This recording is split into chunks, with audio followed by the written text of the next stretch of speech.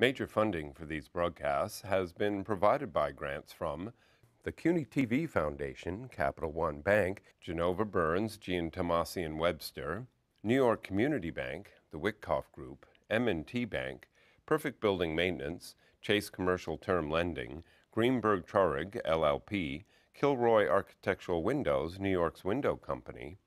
Additional funding is provided by grants from AKA Hotels, Corman Communities, Aerial Property Advisors, Bank of America Merrill Lynch, Bank Leumi USA, Briarwood Organization, CBRE, Colliers International NYC, Cushman & Wakefield, Customers Bank, DDG, Dime Savings Bank of Williamsburg, Eastern Union Funding, Flushing Bank, Friedman LLP, Gemini Real Estate Advisors LLC, Herrick Feinstein LLP, Hersha Hospitality Trust, Investors Bank, James D. Kuhn Real Estate Institute at Syracuse University, James Orphanides Centurion Holdings, Margolin Weiner and Evans LLP, Madison Realty Capital, Massey Knackle Realty Services, Matone Group, Meridian Capital Group, Newmark Grubb Knight Frank, New Banks, People's United Bank,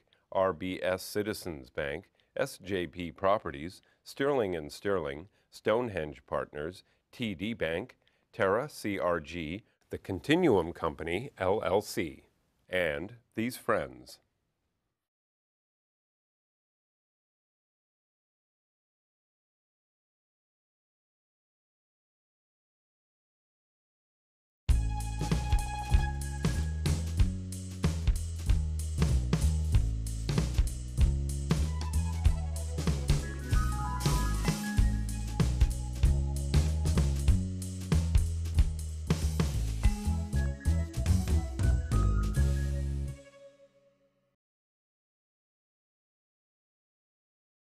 So, one day, a kid who was born in Queens goes to Long Island, goes to Fordham, says, maybe I'll become a physicist. Nah, I don't want to be a physicist. Then decides, maybe I'm going to become a physician. Not a physician. Goes Stony Brook, Sinai, North Shore-LIJ, and now is the founding dean of the Hofstra North Shore-LIJ School of Medicine and the physician-in-chief of the North Shore-LIJ Health System, Dr. Larry Smith. Thanks for coming today. My pleasure. So tell me about your great-grandfather, who we're not certain where in Europe he came from, okay? But it's an interesting story because he was part of the Hebrewic trade, right? Absolutely, yes. So my great-grandfather on my father's side immigrated from somewhere, we think on the eastern side of Europe somewhere. Okay, could have been Poland or Right. something like that. Landed in Brooklyn, had a family, presumably in one of the Jewish communities in Brooklyn, and produced my grandfather, Right. who I can only suppose was a rebel. And your grandfather is a rebel, and to the point that he meets this Irish woman, right? That's right. Who immigrated from Ireland Right. with your grandmother, and they get married. They did indeed. And what transpired, what you said to me, is both families said, we want to get rid of them, right? Absolutely. So they hadn't seen each other. It was true, the mixed marriage did not work going back many, many years ago. It really didn't. And, I know only from my father, because he was really the one who grew up almost relativeless. On his father's side, he didn't see anyone until I was actually in my teenage years. And on his mother's side, her sister was close to her, but everybody else wasn't. So the true disownment Yes. of the banishment, okay. Exactly. So tell me about your dad. Your dad was, your grandfather, okay, had an interesting situation that he was with when Dun & Bradstreet was truly the purveyor of the credit system. Right. He was in the apparel section of it, right? He was, yes. He handled the garment district in New York. Right, and Grandpa Smith, was literally the one to say, we could approve him for credit so you can manufacture the clothing. I suspect he was. Okay. So tell me about your dad. Where was your dad born? So my father was born in Queens, and grew up in Queens and went off to World War II, returned and decided he wanted to be a civil engineer. And he went to Manhattan College. He went to Manhattan College. And how did he meet your mother? At a dance for returning veterans. So I was born in Ozone Park and lived there for 4 years. I don't really remember it. And we moved out to Long Island with the rest of the young veteran families. Right. You went to Northport. Northport. No. Okay. You were saying to me that was a place that it was truly it was like Levittown in a different manner because Correct. they were all returning veterans, and they all were rather similar in age. Right. And how do your parents decide that they wanted to send you to parochial school? So it was kind of like a 50-50 split in our particular neighborhood, whether you went to the public school or to the Catholic school. And we all walked together. And the only question anyone ever asked was your father in the Army, the Navy, or you know, the Marines? Everybody was a returning veteran at the time, and all the kids were the same age, or you know, close in age. It was the beginning of the baby boomer generation. So when you're growing up, did you have any idea that of medicine or healthcare? Other than my family doctor, no. Really, I didn't. So you graduate high school, and you decide to go to Fordham. How Right. do you decide to go to Fordham? Well, at the time, my family really wanted me to stay close, and that was fine with me. So So you went to Fordham in the Bronx, Bronx, right. okay, on the Rose Hill campus. Studied physics and mathematics, and I think for no better reason that it seemed like those were the subjects I was particularly good in high school, so you might as well go for it. Right. Now, you really wanted to be a physicist, you were saying to me. I did, or at least I thought I did. And then what happens? The epiphany happens? Well, So being perhaps the beginning of my introspective days, I looked and said, you know, I really like physics, but I don't think I'm that good at it. And I knew I was good enough to work in the field, but I wasn't going to be someone who changed the field. And so I looked around and said, I need to find something where I can really feel like I can be on the top of my game. now, when did you go to Michigan State? So that's when I went to Michigan State. I had a lot of interest in what was a new field at the time, which was applying traditional physics principles to biologic systems. And Michigan State had one of the first departments of biophysics, and I went out there as a graduate student. And actually had a very exciting but brief time in graduate school, working in a lab that was discovering a major anti-cancer drug, really as a spin-off of physics studies, not classic pharmacology. And at the end of the year, it was an exciting year. The lab knew that they had just made a major breakthrough.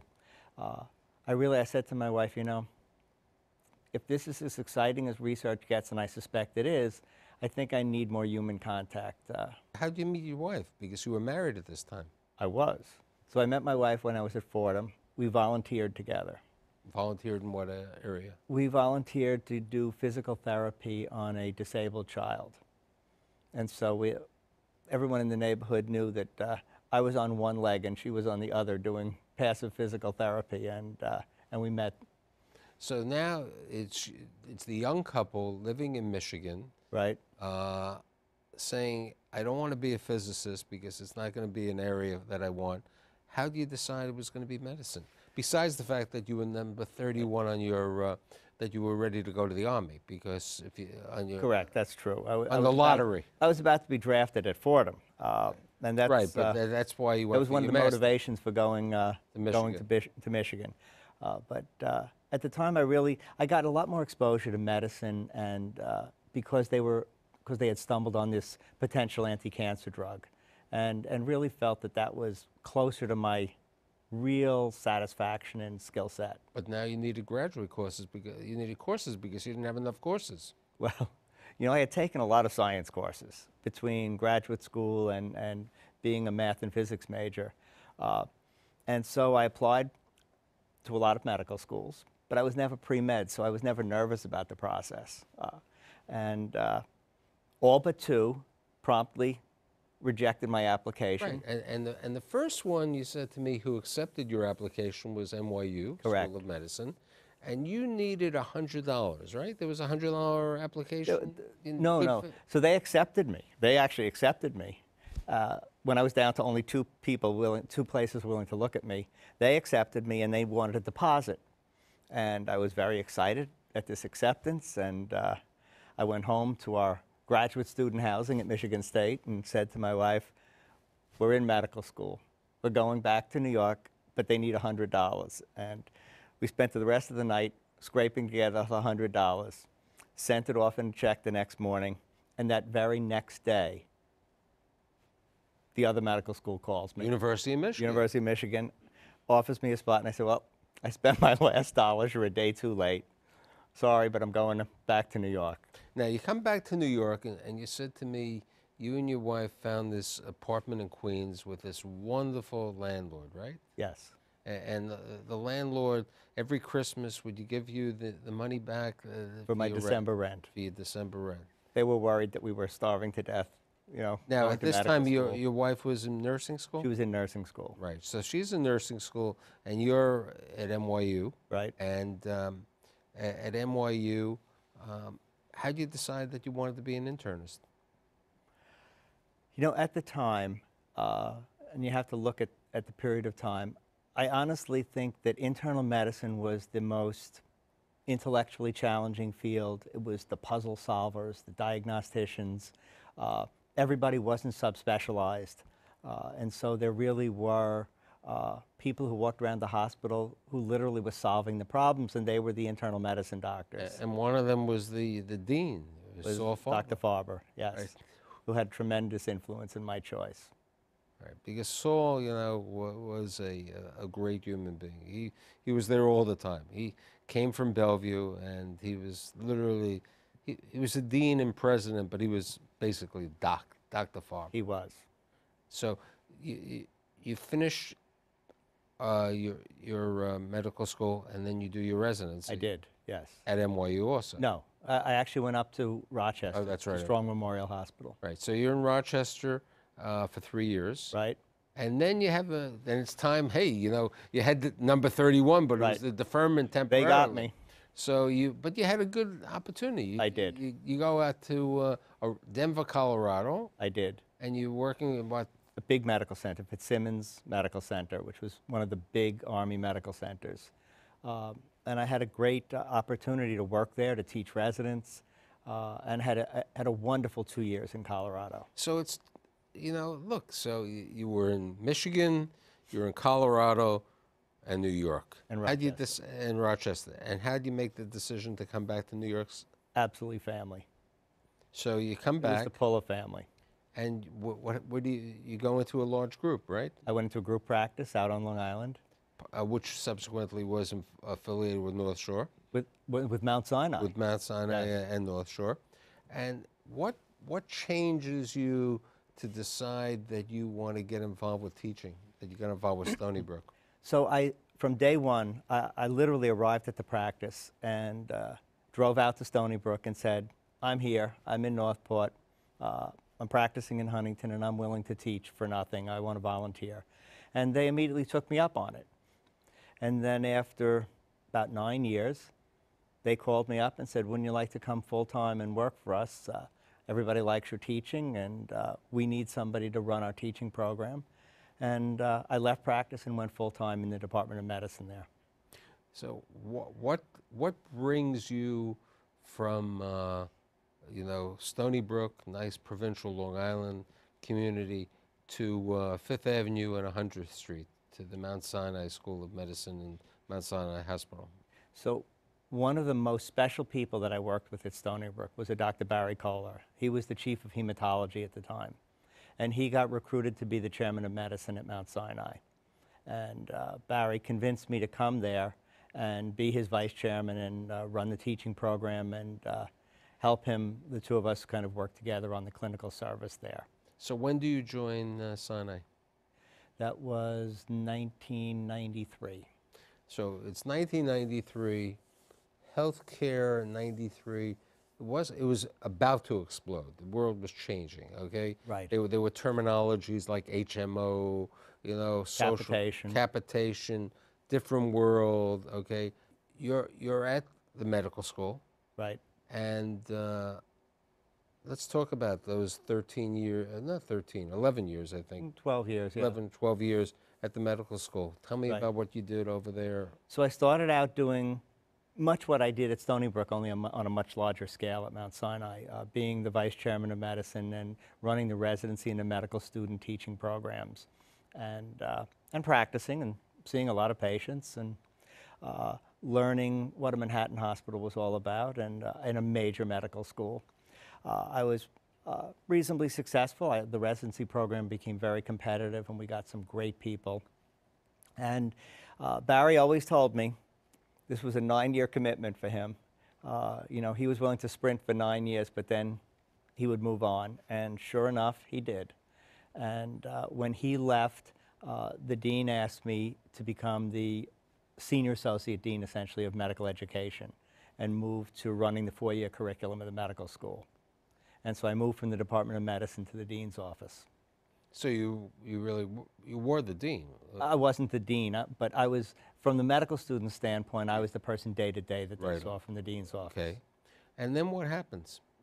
You're happy over here. You're living in the city. You had moved to. I had moved to the Upper West Side. Okay, you know, not too far. Nope. Even though that was on the east side, but it wasn't. Life was good. I walked through was- Central Park to go to work every day. So what happens, you know, that there's this institution, you know, growing by leaps and bounds. At that time, probably, they have 16 hospitals now, but it was probably We had 5 or 6. 5 or Yeah, 6. something like that. You know, and this was part of the healthcare changes, you know, because there was the merger of the North Shore and the merger of the LIJ. And what happens? How do you get recruited over to North Shore? So I knew a lot of people from Long Island from my years practicing there, and I had a lot of friends, even just from growing up. And one of my very good friends came after me and said, please come and meet with the search committee. We're looking for somebody to be the chief academic officer here. And it's going to be a great job because we're growing, we're changing. We're going to redefine healthcare on Long Island. And I didn't know whether I really needed to go take a job redefining anything. I was really actually pretty comfortable. And I met with the search committee, and it was clearly a good job, but I could have argued that it was a lateral move from one place to another. Also, he had a bigger commute now.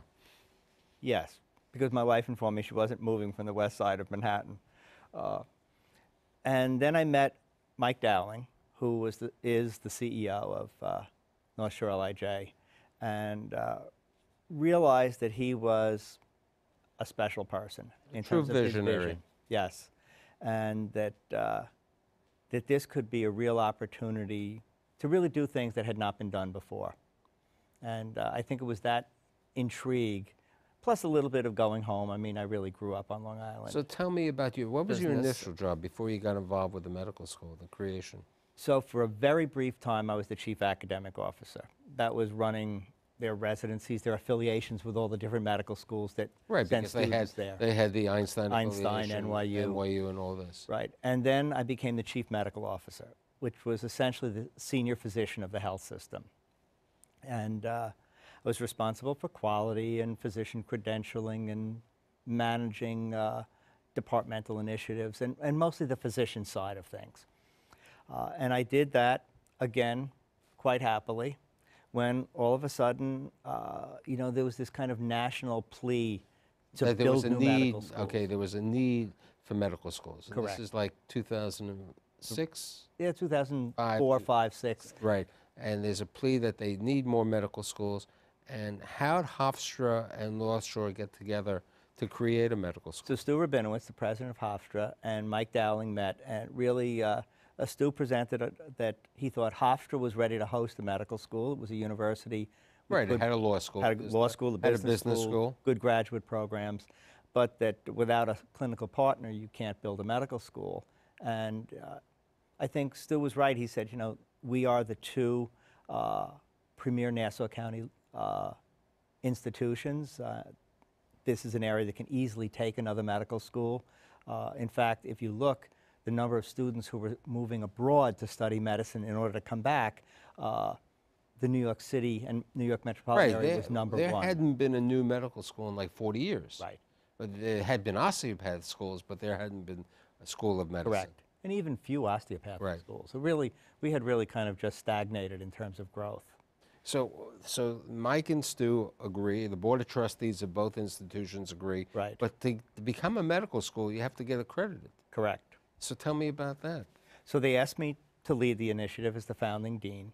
And of course, the first job is, what do you do as a founding dean?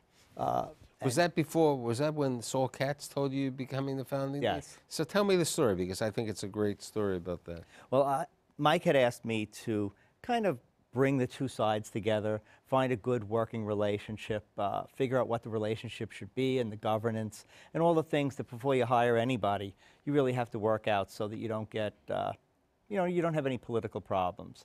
And we looked at a lot of models of hospital, university relationships that manage medical schools, looked around the country, and I think came up with a nice solution of, both institutions feeling that they are owners of the medical school and really having a dual obligation, similar to Montefiore and Albert Einstein as a place close to home that has such a relationship.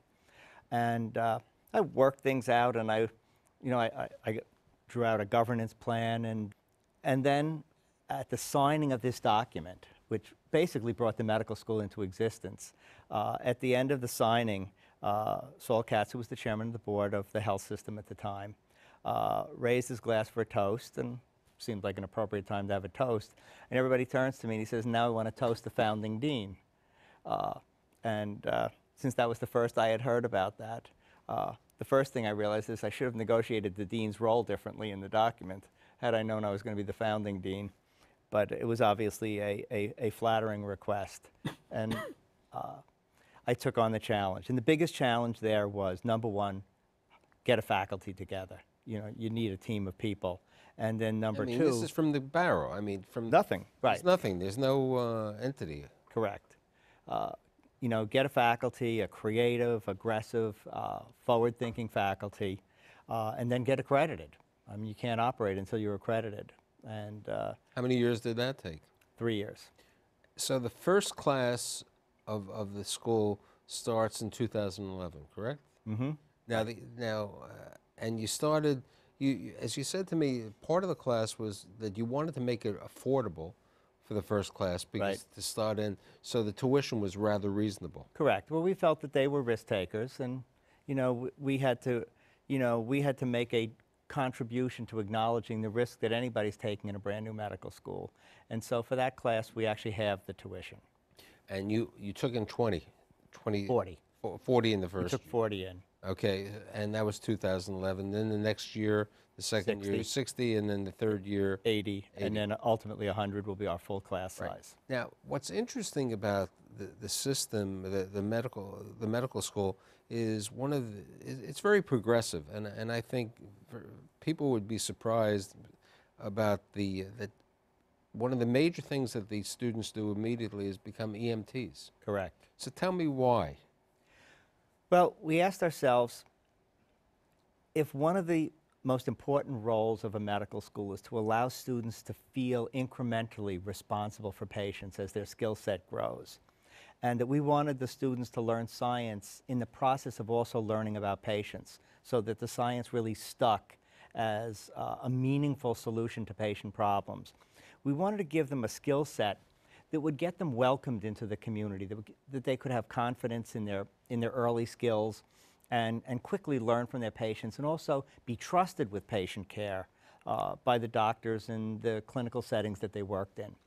And we stumbled on the idea that maybe we should make them all EMTs. And that served other things. It taught them to work in teams, because an ambulance crew is an extremely highly functioning team. It would let them see patients in the patient space, their home, their community, not the doctor space of the office or the hospital. So it served a lot of purposes, and we got permission from New York State to embed the EMT curriculum in the first 2 months of medical school. We got the health system to agree to open the ambulance corps to the students for their clinical activities. But as somebody said in one of the articles, you had no problem. You own the That's right. ambulances. It's always good to own the facility that you're asking to cooperate with you. But in fact, the emergency medical corps was extraordinarily excited about welcoming the medical students onto the ambulances and have remained so. Right. Another interesting innovation of the program is that you don't have grades, right? In the first 2 years we have, well, you can fail. I mean, it's, okay. but otherwise we don't discriminate the students because we ask them to really work in small groups collaboratively, solving these case problems and teaching each other. So we don't want them to compete for grades. We want them to be happy to teach and the rest of their group and everybody succeeds together. Now, what's also interesting is since you have your own 16 hospitals and nursing and skilled bed nursing homes and everything, these people see this because they're EMTs, they're already in the institutions during their first and second year. Absolutely. Which normally doesn't happen in medical school, correct? Right, they're in both our physicians' offices and of course you can't ride an ambulance and not be in an emergency room. So, you know, even from day one, you're not just in the community or just in the ambulance, you're also arriving at the hospital and often staying with the patient. So what other initiatives and changes that Hofstra North Shore has as opposed to the traditional medical school? Well, because we weren't burdened with any tradition, we took that as an advantage. I mean, it's nice to have tradition, but if you don't have tradition, you should leverage it. And we organized the curriculum in the way that we felt was the most logical way you would teach people who know nothing about the human body, everything about the human body and health and disease, if you didn't have the problem of departments, where departments wanted discrete courses. And so we organized the curriculum completely not worrying about departmental ownership of curriculum, and just asked the question, what would be the most logical way to roll this out if you didn't have to worry about departments? And we had some incredibly creative scientists from our research institute that just really helped at the Feinstein. At the Feinstein. They just came up with a fantastic way to present the curriculum if you didn't have to worry about who owned what piece of the curriculum. So tell me about the Smith children. You're married to, your wife's name is? Debbie. And you and Debbie have what, 4? 4 children. So tell me about the oldest one. So my oldest son, Chris, is a physician. Palliative care. Palliative care and internal medicine. And he is very involved in healthcare reform. He really believes that we need to change the way we take care of patients at a fundamental level. And he's been part of a lot of demonstrations. And he's married to who? He's married to Anne-Marie, who's a neonatologist. And they have? They have 4 children. And their names? So, so I've got Nora, who's 9, Gavin, who's 6, and 2 twin girls who are 18 months. Okay. And the next? My son, Kevin, MBA, works for a software company, and has 1 grandchild. Name? Who's only 4.5 months old. Quinn. Okay. Next one? Is Matthew is a structural engineer, lives in Charleston, specializes in ocean structures, and is a very successful young man. And the baby? Is Patrick, and Patrick lives on Long Island. Just became a paramedic. That's following having gone to film school, and he's right now very involved in the technology around education, but also likes the patient contact, and I think he wants to kind of split his time. So for the kid who wanted to be a physicist, who has become the founding dean, you've really had an interesting life, and thanks for being here today. Well, thank you for inviting me.